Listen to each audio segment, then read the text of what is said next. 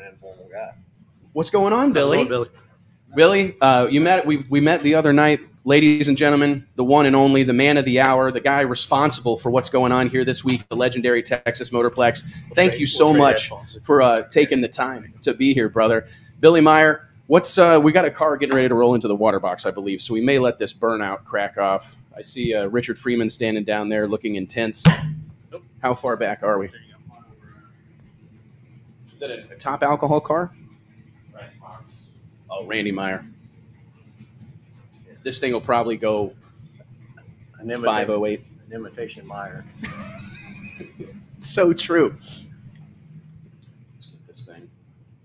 These A fuel cars ain't that bad. We'll be able to talk about this. The worst part about A fuel drag racing. Short burnouts. I can't stand it, Billy. I can't stand it. You are the quintessential drag racing showman, Billy Meyer. You've set the bar for many, many years. We were talking, Mike and I were talking earlier at the show. This is a guy that's responsible for what we believe to be drag racing's first real super track. Your commitment to our sport has been incredible to see. I think we're all better and lucky that we have someone like you that's willing to invest the time and energy to take our sport to this level. When you look out here after all these years, to see you still innovating, Billy, with the Texas Stampede of Speed, and I know you've got a lot of people involved, your daughter, Christy, Andy, I know there's a lot of people you've got to mention, but I do believe you deserve the limelight and you deserve the spotlight because they're serving a vision that you set out, that you set before them many years ago. What's this event, this 9-day festival, what's this mean to you right now, this moment in time? Means not enough sleep. I believe it, man. I mean, what's it been like getting to this point? To be honest, Billy, because I'm sure this was a multi-month, year planning type of deal. Actually, we thought we were going to be able to do this 2 years ago, and through all the stuff that we accomplished through the state, with them finally getting them convinced and Congress passing, getting the state Congress to pass a bill to make us equal to the Super Bowl or the Final Four, or the Formula One race. That bill got blocked 2 years ago, so we actually lost 2 years on this project, so it is. The good news is Barry and Christy and Andy have grown during that 2 year period. So when we got down to it and got that accomplished, it was probably easier to pull off than we thought. I'm going to talk a little bit out my hind end here because I don't know all the ins and out, but I want to fill in the viewers, the people that are tuning in from around the world. Basically, yourself, the entire team at the Texas Motorplex worked with Governor Abbott down here in Texas to, as you said, have this event, the Texas Stampede of Speed and the NHRA Fall Nationals, treated like the Super Bowl, treated like a Formula One event for its value, for what it brings to the state of Texas and this community in specifically. Can you tell us what's that process even? I can't even imagine, and I wonder how many track operators around the country is that even on their radar to like go after the tourism board or to get the state involved? Well, it doesn't cost the state any money. It's Sales Tax Reimbursement Fund is what it is. It's called Major Event Reimbursement Program, the MERP. And so what they're trying to do is they're trying to help, which in a lot of states you don't see this, right? They're actually trying to help companies grow their, and also increase the sales tax and also people coming to Texas. So it has so much to do with out-of-state people. And as you know, drag racing's got a gazillion out-of-state people because we don't have a national event on every corner and sure don't have a countdown race on every corner. So it has to be an event that's only one of a kind. Okay. So it couldn't be another national event in Texas, right? I mean, this one's in the countdown, and which puts us in that stratosphere or that formula. And so it's a blessing that all the congressmen and the senators have been here. They saw the value of what it was going to do, and Governor Abbott so graciously signed the bill when they passed it. And so that's given us the opportunity to make this thing even a bigger event. And that's why when you see Circuit of Americas, when they have a Formula One race, it's 8 days long. I mean, because they're trying to make it a bigger event for the city of Austin. It's incredible to see. And the thing that I believe it's happening today, it maybe has already happened, but you guys are having like a mixer, I think this afternoon, for like local business owners. We've talked about this many times, Mike and I, right here on the show, that it always kind of, let's be honest, it chaps my ass a little bit when I roll into a city and the restaurant owners don't know there's a drag race in town. The hotel people don't know there's a drag race in town. And I go, man, what a missed opportunity. And I mean, kudos to you guys. You're bringing all these guys out here, going to feed and drink them a little bit and see how we can help each other. Well, we actually did that last night. Okay. But tonight in downtown Waxahachie, it is a kind of a fan fest, kind of an event, but mainly what it is a meet and greet. And they have a big amphitheater downtown now. And so we're playing the Don Perdome, Tom McHugh movie, and Don's the Snake's going to be here, and he and I will be both at that thing signing autographs. And so it's kind of just bringing the city involved. But we did that bull stampede thing in downtown Waxahachie the other day, and we had two people at the mixer last night come up and tell us how their business was 3 times larger Friday than any other Friday they've ever had. Just because there happens to be thousands of people down there, right? And so we're trying to grow everybody's business and try to make this more entertaining, not just cars going up and down a drag strip. I mean, I just think you guys give this guy a round of applause. I mean, I don't know that people truly understand the difference that type of thing can make. It's a little bit of outreach. It's not super hard to buy a little bit of beer or whatever and bring these folks out, but to make them feel like they're part of this and be invested in it, I mean, you'll be reaping the benefit of that effort for years to come. Yeah, as will the community. You know, and if you remember back in the 90s, we did this in the West End in Dallas, but we're not in Dallas, right? But it was huge down there. But the problem is other tracks started trying to copy it, and then teams got tired of having to do a West End festival every track. And so this has worked out really good. We got a lot of good teams coming down there. And then Thursday night is the actual fan fest, where there'll be probably tons and tons of race cars there, show cars mainly, you know, that look like they're race cars. I heard 30 or 40 pro drivers are coming. They are coming, yeah. And obviously with the state thing, we were able to increase the purse. It's the largest purse, I think, in history this weekend for a single event. You know, when you add in all the extra money that we tied into the thing. So I know maybe the years when they had the Big Bud Shootout and the other shootout, if they want to combine those in, there's maybe bigger, but they're different events. And so, but from one single event, I think this is going to be, and the race teams have bought into what we're doing. And they see that we're trying to help them. You know, obviously a greedy motive is we're trying to help ourselves. No, you know? No. I mean, hell, I'm going to start crying. I mean, it cannot be overstated, Billy. Like paying these guys to show up, you know what I mean? Giving them some tow money. Now, granted, there's some expectations. Hey, we need you to come out here and make some representative runs. We can't have you sit out. But I mean, I'm personally of the opinion that a Top Fuel drag racer, a funny car drag racer, a pro stock drag racer, I mean, these guys deserve that treatment. They deserve to get a little bit of, you know, some butter on their bread just for rolling through the gates. And you guys being willing to do that, throw a carrot out there for the low qualifying on Friday night, it's fantastic. You know, and we did that years ago where we had Friday night qualifying, and it was 20,000 below ET Friday night, and then they quit wanting to do Friday night qualifying. But we used to have the Dr. Pepper shootout on Friday night and the Big Bud night on Friday night. So we've done it before. We've just never been able to do it this way. But it's one of those kind of things when you get blessed with the ability of what we've gotten accomplished. You know, NHRA's making more money than they've ever made. The racers are going to make more money than they've ever made. You know, obviously the suites are nicer than they've ever been. You know, so you know, you don't get very far if you just try to be greedy and keep it all. Well, take us through that, and I think truer words have maybe never been spoken. I think what you get, what you give, right? And it will come back around, and I think the sport of drag racing is going to rally around this. I really, Mike and I in the tower, down on the starting line Monday night, watching that whole situation unfold with Scott Palmer's Nitro sideshow, 2 Top Fuel cars come out here, like. It felt like I was at some sort of underground happening. You know what I mean? It just felt significant. He goes 3:05 in the 8th mile, this place. And it was just the whole situation. And I looked at Mike and I said, man, I get goosebumps. Look, my hair's, I'm sorry, the drinking game that everybody plays about me getting goosebumps. But I can't say it enough. You feel something's happening right here. Well, and if obviously that was an awesome deal Monday night, you know, and what he was able to pull off and in a pretty short period of time, actually, you know, but if you look at what it'll grow to, I think it'll be spectacular. But if you just go back to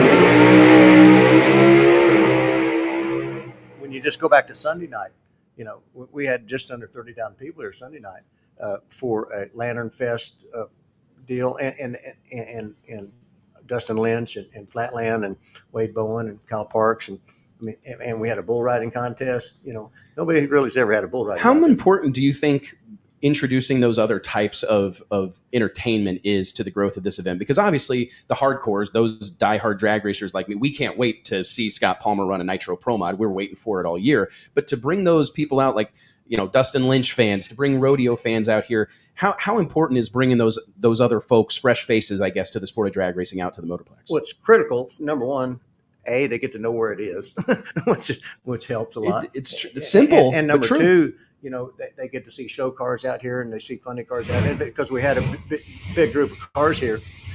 You know, next year we'll try to tie in you know, where we start a top fuel car and, you know, do a burnout or do something just to get them more in tune to it. But and we already have bigger bands for next year signed already. You told me. That's crazy. So that's going to be pretty cool. But yeah, I mean, it's just a matter of getting people introduced to the facility, which then introduces them to the sport, which is why we're running for 8 days. What do you make of this test session? I mean, what has the reaction been? Because I will tell you, I mean, I know you're one of the track promoters that so many of us model ourselves after. You're involved with these people. You know them. You're on a first-name basis with them. I've seen you bouncing around, shaking hands in and out of all these different suites. You know how to do this deal at a high level. You have to remember, I was one. Yeah, that's such a unique perspective, honestly, in this day and age. I don't know that there's, I mean, a lot of times you look around the top of drag racing organizations, and this is just being honest, you know, you don't see a whole lot of guys that have been in a fire suit or have sat in between some chrome ollie anytime soon, if ever. So that is a very valuable perspective for you. And actually, one of the key things, obviously I'm not young anymore, but so I've been here since I was 16 in a funny car. So obviously nobody's driven a funny car for 18 years, owned a sanctioning body, owned a TV production company, owned a magazine company, Drag Racing Today, if you remember, you know, and owned a racetrack, and seen every angle of it. And so, and being the crew chief, not only just the driver of the funny car. So it brings a different perspective to me than probably anybody could have. But it doesn't mean anybody can't do this better than us. Don't get me wrong, but it does help us understand when somebody's upset about something or somebody's excited about something, why, you know, because, well, I've been there. So I do tell you, I think this is an interesting thing, because going back to what we were talking about a moment ago, you can sense the buy-in. Like, I think it's pretty easy to tell when you talk to somebody like, hey, do you understand what we're trying to do here? And if you walk through the pits, these guys get it. Yeah. They recognize that, hey, this is a group of people collectively that are trying to do something significant for the sport of drag racing. I look down the road 2-3 years from now, Billy, I'm not blowing smoke. I think this is going to be U.S. national. This is going to be maybe more so. Honestly, I mean, we hear all the time, like, nothing against the NHRA U.S. Nationals. I believe the magic is still there. I believe it's the granddaddy of them all. But the level of pomp and circumstance, the production, the belt buckles, I mean, it was such a cool moment for me last night to get to hand that belt buckle to John Baker. And thank you for letting me present that award. But, like, all that extra thought and the stamped logo there in the center of the track, all that attention to detail, I really believe it makes all the difference in the world. And they get it. They're on board. And that's not me, by the way. So obviously that's Christy, my daughter, and Barry, my son-in-law, and Mike Woodard and Andy, our general manager. I mean, that and Terry and Ben, and I mean, there's just a collection of guys there that actually think out of the box. And since they know I've never been in a box, so they know it's easy to convince me of things. Well, I think it's an incredible thing, and I appreciate you taking the time to be here with us. I don't know, we got daughter Christy in the house. We'll swap out here in a few minutes. I got a couple more things. What kind of feedback are you getting from, like, other racetrack owners? I mean, I don't know what kind of relationship you have. Are people, I mean, are you, Al and I, Tucci, you know, you had us on the microphone last night. Thank you for that. Al and I were getting text. I mean, we posted a video on the Drag Illustrated YouTube channel of that big grudge race on Monday night for over $100,000, and the lights and the smoke and the pyro. People are losing their mind. Are you hearing from other people about, like, hey, man, you guys are onto something? No, I mean, you know, times have changed in our ownership of tracks, right? So the guys that I grew up with in the 35 years of track ownership, most of them are gone.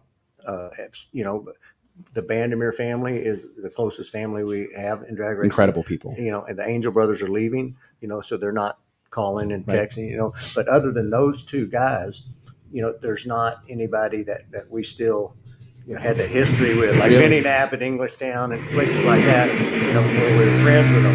You know, I'm not real close with the Baders, even though they're kind of like us in that they try to, you know, go outside the envelope. They do. I mean, because to be honest, we're hearing about it from sea to shining sea. We're getting texts, the comments that we're seeing on social media. People are going, man, I'm going to have to. I mean, we actually had a guy comment earlier, like, next year I'm coming from England, and I think that that's what you guys are doing here. So thank you, truly, from the bottom of my heart. That's the guy the state wants here, because that's out of state money coming in to spend money in the state. Sir. And that's the whole goal of the MERP, is to bring out of state dollars into the state and spend them on sales tax in the state. And that's their whole goal, is because we can all swap dollars if we live here and we don't gain anything. It just moves from one guy's hand to the other. But when we bring out of state money here, that's what they're trying to accomplish. What's the pass fail on this deal? I mean, for you this weekend, when you look at the whole thing, a safe race. I mean, obviously I know you guys are committed to the long haul, but do you have any like goals personally that you'd share with us as what you want to see happen this week? Well, obviously the number one goal you always want is no weather, right? And so far that looks like it's a blessing. And so these events are a whole lot easier to put on when you have that. Number two, obviously, we want it to be safe, right?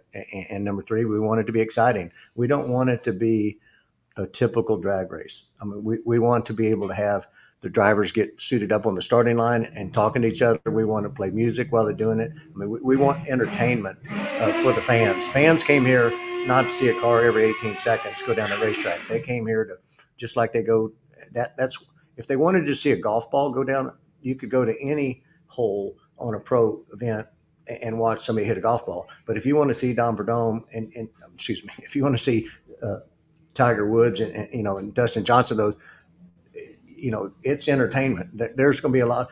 There's a reason why there's 50,000 people around those guys, around Phil Mickelson, because it's entertainment. It's not just seeing a golf ball go to the hole. And this is not just seeing a race car go down the racetrack. It's getting to know a little bit about them. That's why certain guys' Facebook pages, have 100,000 people and the other one has 2,000 people, right? Because one of them is more provocative in what he says, and it doesn't matter what sport it is. I mean, Tom Brady's got a gazillion followers, right? And so we're trying to get the people to know the racers better and make it where they can feel and have more understanding of what it's all about, to climb in a car and go 330 miles an hour. From your mouth to God's ears, Billy. I mean, I'll tell you what, that's been our mission at Drag Illustrated Magazine for 16 years, is we've always felt that someone has to put faces to the names on the windows, right? And it's so important, because it's physically, it's impossible to create a real emotional connection to a piece of machinery. People relate to other people. And I think that whenever that they have the opportunity to let people get to know them a little bit, hear how they sound, hear the way they talk, hear the way they behave themselves, that's the ultimate difference maker. And Billy, I just want to thank you seriously for your investment, your commitment to the sport of drag racing all these years. It's been incredible to see. It's a real blessing, a pinch me moment for all of us to be here in the tower that Billy Meyer built. And I appreciate what you're doing for the sport of drag racing. Thank you so much, brother. It's going to be a great weekend. It is. Thank you so much. Incredible. JT, are you still on here? The stampede of speed. That's exactly right. Texas Motorplex. JT, did you hear all that? Did you catch that? You're probably a lot smarter than you were 20 minutes ago. I am. Do you feel that way? You should. I love learning. I tell you what, and there's actually a great question here, and I'm going to ask Billy. He's off here. Billy, I'm getting some comments. They're asking, and maybe Christy knows, are all the lights and all that, the smoke show and all that, or can we expect that during the national event Friday night? Oh, that's going to be bananas. That's awesome. It's what the sport needs so bad, man. Is the DJ running the flames and the pyro and all that? You know what? Let me ask Christy, because Christy might know. I noticed last night that it was, like it was going with the beat of the sound. I don't know. It was just awesome. I was wondering, Christy, JT, our co-host here on the West Buck Show, and ladies and gentlemen, let's give it up. Everybody, round of applause. Christy Meyer. Christy, thank you so much for being here. Thank you for the cheesecake last night. Welcome. I put out a call out, JT. I put a call out on a lot of times you hear a call out from the tower, you hear Tucci's booming voice, and they're looking for a 9-inch ring gear, right? Or they're looking for a 33 spline axle. But I put out a call out. I said, ladies and gentlemen, may I have your attention? We need cheesecake to the tower. Cheesecake to the tower. And a few minutes later, here comes Christy Meyer with a plate. There was one of them that was green. It took us about 20 minutes to decide to eat it. I think it was key lime pie. Is that right? I'm not sure. That's what I was guessing, but I can't promise. I told you there's 4 flavors. I don't know what they are. I took a bite and I go, please don't be pistachio. You can do that with beer. I'm there. You know, No. Okay. It was incredible. Well, hey, one of the questions that we were getting in the comments is, so who's running all that pyro stuff? And get up on this mic. Sure. We have a production team that we brought in. So they're like hitting buttons. They are, yes. Okay. So it's all timed out. We have a team. We have a meeting every day, and we just go through our schedule and figure out, what we're going to do that night to make it crazy and wild and something that people have never seen before. Well, and it has been. I was lucky enough to actually be involved in one of your production meetings last night. Andy Carter had the whole gang around the table, and I actually texted my wife and I said, holy shit, like this is the most intense meeting I've ever been in. Like I've been around the block a little bit, but they were like, they're moving stuff around on the schedule and when we're going to do this and when we're going to do that. And hey, no, we need to wait till the end to do that. And it was really incredible. Where does that attention to detail really, I mean, it has to start somewhere, Christy. Does it start with you and your father and trickle down? I mean, I think a little bit of both. I mean, my dad is a very detail person. I mean, today he's been walking around sending me texts of all the things he wants me to fix before tomorrow. So this is what he does is he comes in and, he's got that eye for detail. And I, unfortunately, have taken that as well. I'm a perfectionist. But then Andy, coming from the rodeo scene, I mean, he is extremely detail oriented, and he wants to put on a show. He's he's in the entertainment business, and I think that's what we're all trying to accomplish here is to put on a good show for people. So I think it's a product of our entire team. It's impressive to see because honestly, I've told people this week, like I think you guys put in like 170 some new bathrooms or something like that. We did. We have originally when my dad built the track in '86, he was so proud that he had more bathrooms than Texas Stadium. So he went and counted every single bathroom stall. And he wanted to have more than Jerry Jones. So we have a lot of bathrooms here at the Texas Metroplex, and all of them are brand new, from the suites down to the outdoor bathrooms. So everybody, I hope people can enjoy that. I tell you what, I think drag strips kind of get ranked a little bit, same way gas stations get. They get ranked by how the bathrooms are kept. I agree. I think it's very important. And I got to tell you, I told my wife, I said, hey, they can keep 175 of these things clean. I need you to step your game up. We got 3 of them. You know what I mean? But seriously, though, I hope everybody recognizes the effort it takes, because I say that tongue in cheek, but most of us have a hard time keeping, I see Scotty and Clay Milliken in here. I mean, just keeping your rig clean, keeping your stuff up to snuff is a challenge, keeping your house clean. But to keep a facility like this looking like you guys have it, I mean, we've got it like 66 degrees in here. You could pretty much hang meat. I mean, 400 megabit per second internet at a drag strip. I mean, it's really incredible. And I hope that you walk around like with your head held high and your chest stuck out, because this is an incredible thing that you guys are doing here. Thank you. We appreciate that. I mean, it's been a lot of work. I mean, so the entire Sweet Tower froze in the winter storm of Texas, our Stormageddon, Snowmageddon, you call it. And we're not used to that weather. And so, I mean, in some ways it was a blessing in disguise to be able to have the opportunity to remodel all of these things and to bring in brand new air conditioning units. And I mean, we've updated almost every inch of this facility, from pavement to bathrooms to, AC units to TVs and media. So, I mean, we're very fortunate. And a lot of people have struggled in these last 2 years, and we've been very fortunate to be able to run and to be open and to be able to grow and expand our business. So I'm very thankful for the opportunity. So this is a really incredible couple weeks for you. And I don't know if this was like planned, but we obviously had the NHRA 37th Annual Fall Nationals, the Texas Stampede of Speed, this week-long festival. Next week, you have the Street Outlaws, No Prep Kings. I mean, this is a burner of a couple of weeks. How significant for you guys, like over the course of a year, are these 2 weekends? Is these 2 weekends likely make or break a season for a track owner? In a lot of ways, yes. And we've been very fortunate to bring in some other large events throughout the year. So that's been exciting to do new things that are outside of drag racing, from music festivals and, other things like car shows, things like that. But these 2 weeks are most important. There's no doubt. I mean, this week is historical for us. I mean, it's what, put us on the map. So it's to me, I've been to every single one. I've never missed a race, So it's really important that we just do it well, and we do it with integrity, and we just, give the fans something to be excited about. I told this to your dad a few minutes ago, and I mean it. You can sense that there's some special energy here. Like even I wasn't here Sunday night, and I actually kind of hate that I missed it now because Elon told me to come and I didn't. But I mean, between the country music concert, all the photos, I don't know if JT can throw that into the comments, that photo of all those lanterns floating through the sky on Sunday night. The show Monday was unbelievable. Last night's show was unbelievable. It's hard to believe. I mean, we've been here for 3 days, but I want to stay for like 3 more weeks. Yeah. I mean, I know you don't, but I mean, it's been incredible to watch. Where do you see? I mean, obviously you're telling me about your dad telling you things that he wants to fix. I mean, are there any things that you still have yet to add to this for the future? We do. We have a 5-year plan. So our goal is to continue to expand and to provide other things for people, whether it's an RV park or whether it's, I don't know, Andy threw out the other day a water park, and I was like, what did you just say? Water park. But I don't know. But we have some exciting things in our, arsenal that we are trying to provide in the next 5 years. So, we're one step at a time, and we're just trying to, do our best with everything we do and provide an opportunity for people to come have fun. And to, our goal is to bring new fans in. That's the whole purpose of so many of these promotional events this week, is bringing new fans to the track that have never experienced it before.